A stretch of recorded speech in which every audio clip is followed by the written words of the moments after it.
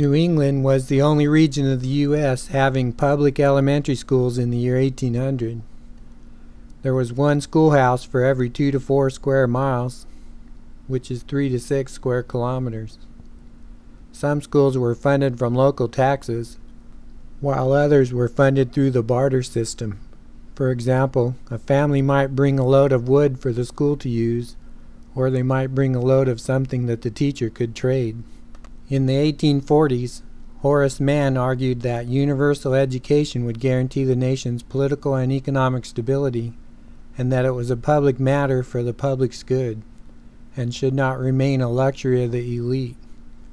He said it would prepare informed and intelligent citizens, and that in a republic, ignorance is a crime. We must prepare children to become good citizens, develop their capacities, enrich their minds, and imbue their hearts with the love of truth and duty. We agree with this today. We consider education to be an important part of being human, and believe that no one should be denied an education.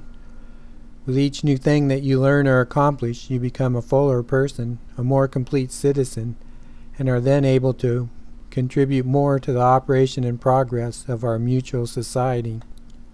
Horace Mann said, "Be ashamed to die before you have won some battle for humanity." In 1820, the curriculum of the New England public school was planned to be more practical than the Greek and Latin schooling of past centuries. Parents believed the purpose of school was to teach children enough reading, writing, and arithmetic to enable them to add up a bill of purchase and to read and understand things like property deeds, the almanac's astrological recommendations, and especially the Bible. A particular reader and speller pair became popular because they also taught moral habits.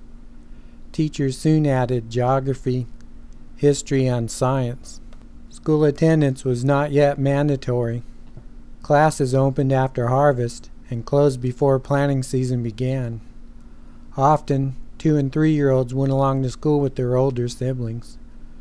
Children were kept at home whenever they were needed for farm work.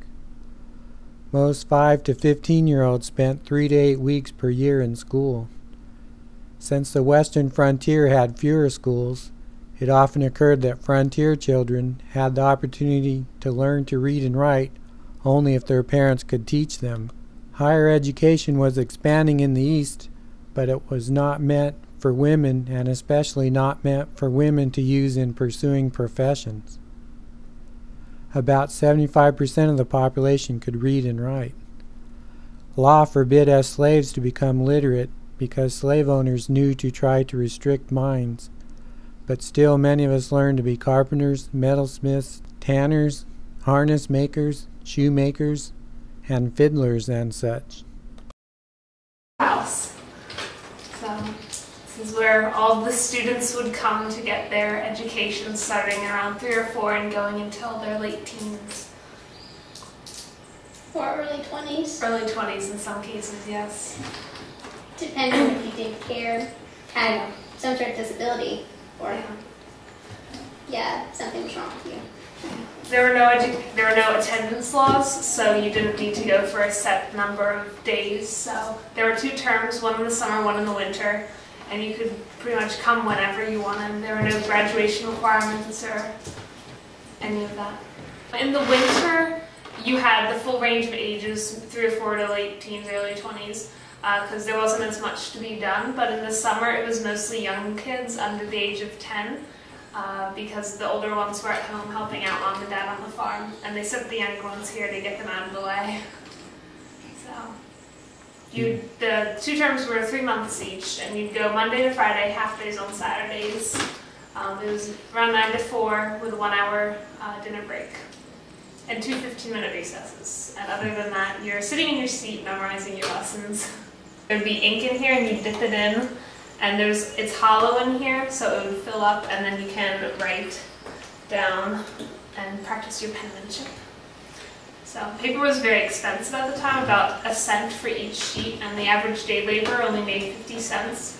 So you didn't want all the kids to start on paper, so you used slate boards for the beginning.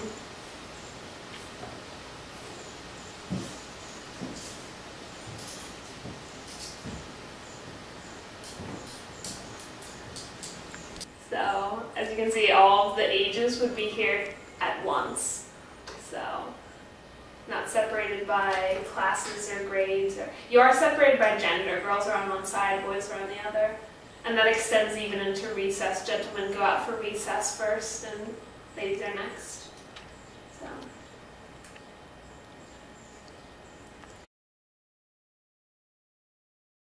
It was mostly self-guided education. They would be reading the book and reciting and memorizing.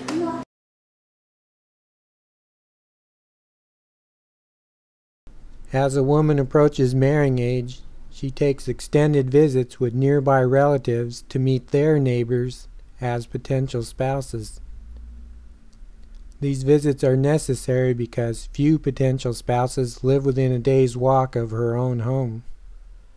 Women usually marry between the ages of 19 and 23.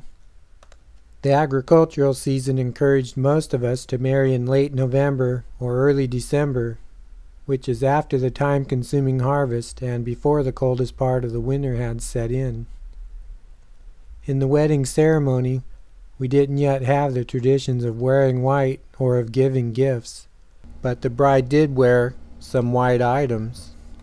If you asked them why they dressed this way, they would answer, because it has always been done so. But the entire neighborhood would come to the house to celebrate with dancing and heavy drinking.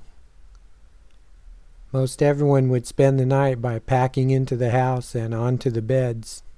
In the year 1800, about 30% of couples were already pregnant when they got married, but only half as many were in 1840. Bennett reports that today, 40% of first births are premarital. In the past, illegitimate births were not even recorded in the public birth records, as if the child was not a person. Abortions were sometimes used to end a pregnancy. If the child could not yet be felt moving, then the abortion was considered legal. In 1800, women continued to have children into their 40s. Since many adults died before our youngest child had left the house, fewer parents experienced an empty nest, and grandparenting was less common. A year's supply of pig meat was slaughtered on a single day, packed into a salt box for 10 days, hung on rafters to be smoked for 2 days, and left to be eaten throughout the winter. Other foods were also hung to dry from the ceiling or rafters inside the home. Game meat included deer, possum, and raccoon. Notice that the domesticated pig has lost its camouflaging colors. Some wealthy families in the Mid-South filled a large pit with winter ice, which remains frozen long enough to be used in the summer. In her book, Gleanings from Long Ago, Ellen Mordecai says one person warned that ice in the summertime went against nature. Recall that the medieval Chinese used fast boats to move ice from north to south. Remember also that through the last 10,000 years of village life, clean water has been the hardest thing to obtain. Since apple trees were abundant in New England, apple cider was stored in barrels for the year and was alcoholic. We drank it at every meal. So did our children. Immigrants from Germany brought beer-making knowledge. Beer is about as old as is civilization. Most of us have meat every day, while in Europe, commoners rarely ate meat.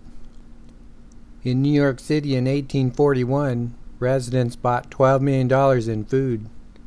Of this, 39% was spent on meat, 25% on grain, 22% on dairy products, and 10% on vegetables. You might like to compare these percentages with your own. Half the meat was beef and 1/4 was pork. In the U.S., bread was usually made from wheat. Only 1% of the native-born population had even heard of the cheaper oat bread that was common in Europe. For 1 million years, or maybe 2 or 3, we gather hunters had been cooking over an open fire. A couple centuries ago, we moved the open fire into a hearth or fireplace within our home, but still cooked in the same manner.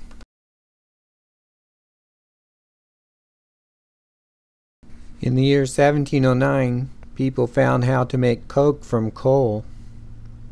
Coke produces enough heat to reduce iron ore, and with the growing Industrial Revolution, huge quantities of low-cost iron are produced for the first time and used for many things. In 1813, the cast iron plow began to replace the metal-covered wooden plow. John Deere introduced a steel plow in 1837 that was strong enough to turn tough prairie sod. Cast iron cooking and heating stoves appeared around the year 1820 and changed our cooking technique for the first time in 1,000,000 years. It took a few decades for the use of iron stoves to spread across the nation. When one family was the first in their town to purchase a cooking stove, the other townspeople might warn that it would poison them all, but instead, within 2 years, most every family had stoves.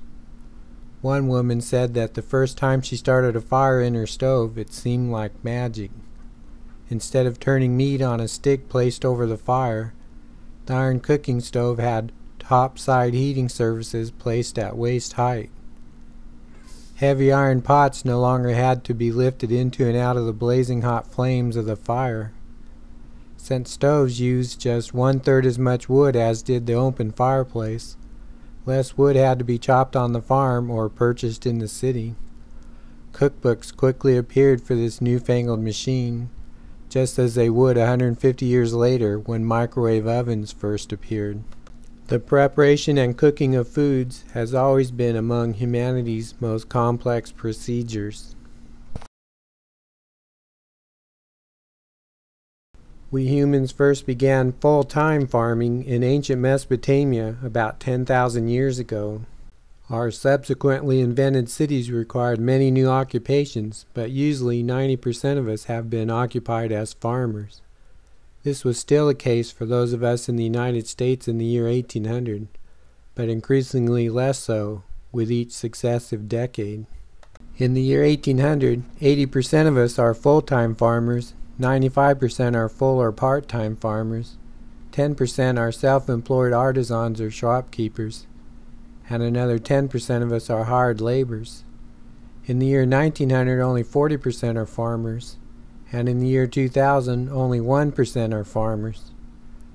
As we industrialized, the percentage of us living in urban areas would grow from 10% in the year 1800 to 40% in the year 1900. As has been the case for every farming family in the previous 10,000 years, our activities were tied to the local agricultural seasons of planting and harvesting. Weddings and births were clumped around those months of the year that allowed a break in agricultural activity. For 10,000 years, much of the daily conversation between farmers has involved the weather and crops, and the health and multiplication of livestock. We spent many hours behind the plow. In 1837 in Connecticut, the farmer Horace Clark wrote in his diary, "I have followed that plow for more miles than any man ever did or will ever do." For the last 10,000 years, or until the last century, everyone knew what the purpose of a plow was and what it looked like. Many of us big city residents today aren't too sure of its purpose. Each day was filled with hard physical exertion for all, but no one complained of the work because they had no idea there could be any other way. In the year 1800, a single person alone could not handle all the duties needed to make a home function. Meals are prepared from scratch, clothing is kept in repair, the house and farm need repair, crops and animals are tended, a few surplus items are made for sale, and socializing is done. Until the 20th century, all of these chores were done by hand, as it was a handmade world. How many hours per week does your family spend doing these things today? And what sort of things do you now do with your spare time? A child went to work young. Daniel Drake of Mayslick, Kentucky, described his childhood chores. At the age of 8, he rode on a horse to steady it while his father plowed. He planted seeds as his father covered them. He weeded. He stood guard over the crops by throwing rocks at squirrels and crows. He cared for stock, and he chopped and hauled wood. At 11, he was given an old gun to scare pests from the field. At 12, he held the plow and guided the horse himself. At 13, he split rails and built fences. By 16, he was doing a full man's work in the fields. Danielle's sister Lizzie, at the age of 10, was sent to a farm 1 mile away to watch over twins and their aged father for an entire week. She had complete charge of the house. She woke up at 5 o'clock in the morning, walked a distance to get water, made breakfast, and got the children ready for school. She then cleaned the dishes and began preparing dinner. We women worked in the farmyard milking the dairy cows and feeding the chickens and hogs. Skim milk and swill for the hogs would be poured into a trough dug out of a big log in the Wampanoag fashion. We maintained the vegetable garden and spent many hours cooking at the fireplace. Every woman knew the preservation crafts of salting, pickling, and smoking. Bread was made in the home, including wheat, rye, Indian, and Johnny cake.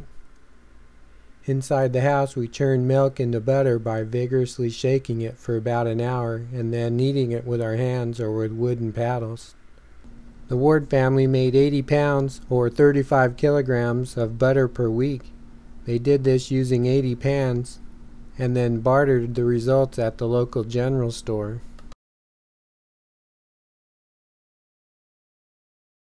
Not every household has the knowledge required to make cheese. First, rennet from the stomach lining of a calf is used to solidify milk into curd. After that, a press is used to squeeze the whey from the curds. Then it is covered in wax and left to age. In effect, the calf's stomach acids have partially digested the milk and turned it into cheese that could be stored for long periods without spoiling. Tea from China had long been England's beverage, but in New England, coffee is more popular because it costs less.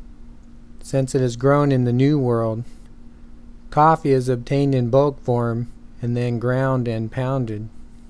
Sugar becomes more widely used as its price falls. It is bought in loaves that are wrapped in purple paper. The loaves have the shape of a tapered cone.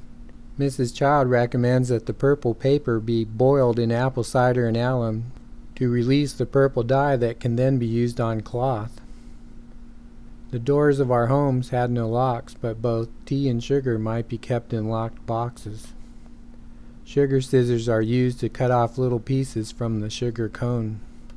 Outside the house were dark nights and starry skies. If your neighbor is not too far away, you can see their candle lights at night. Residents in the big city purchase candles from a candle maker in town. A large office of 10 persons typically used just 8 candles, and the personnel tried to work near the daylight windows. On the farm, 1 day each spring was spent making a year's supply of candles from animal fat and leftover cooking grease collected through the year. Candles were made before warm weather made the fat rancid. A candle is made by repeatedly dipping a wick into the molten fat. The finished candles are stored in a cool place away from the mice. A candle box, made at the local tin shop, kept a few candles close at hand to quickly replace one that burns away. Neighboring families might conduct so-called change work, in which everyone meets at one home to help that family make candles, and then meets the next day at another home to do that work. Earl explains that once per year, refuse grease and fireplace ash are also used to make laundry soap. This is a day-long, sensitive procedure in which water is carefully mixed in to get lye and then soap. It is common to hear someone say, "We had bad luck with our soap this year." Soap might be made through change work.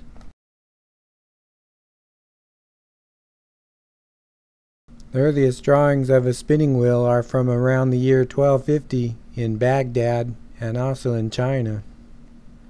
Medieval European spinning had been done by hand. In 1800 in New England, half the homes have a spinning wheel used to twist fibers into thread. We spend many hours spinning thread every day. Household mothers often delegate spinning to their daughters, hired help, or to an older, unmarried woman who lives in the house, hence the term old spinster.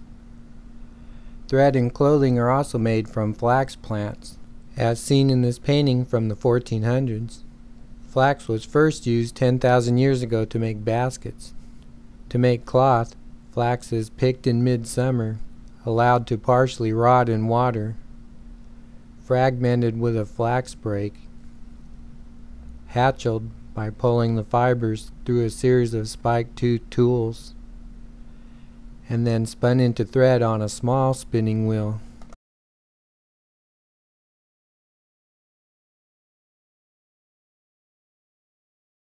Thread of wool might be dyed before being made into cloth, and is then said to be dyed in the wool. Throughout civilization, various plants and animal parts were processed to make dye. For example, blue dye is obtained from indigo plants, scarlet from the cochineal insect of South America, and purple is made from South American logwood trees. Material and actually added ferrous sulfate or iron to the kettle unless it's saddened and darkened it. The yarn that I put into that kettle was yellow to begin with, and that was done with the fusses that were yellow and sawdust on a different day. And so this top dyeing was putting another color on top of it. So it's in the pot for anywhere from a half an hour, the yarn itself, and from a half an hour to an hour or more, depending on it. Usually, thread was taken to town to trade for cloth, but some of us had looms to make our own cloth, which could also be traded in town. Many households exchanged goods or labor with a not too distant family that did have a loom.